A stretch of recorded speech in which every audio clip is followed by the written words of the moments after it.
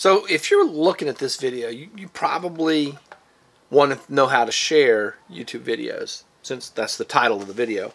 So I'm Bill Snodgrass, and I'm going to very quickly show you how to do that.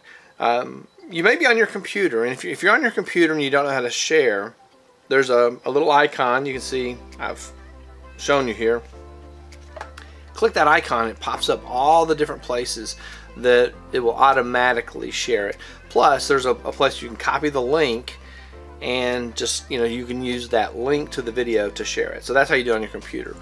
If you're doing it on your iPhone, it's slightly different. And the thing that's going to happen is there's an arrow down here at the bottom. There's a share arrow, and when you click that share arrow, it's going to bring up the first set of share options.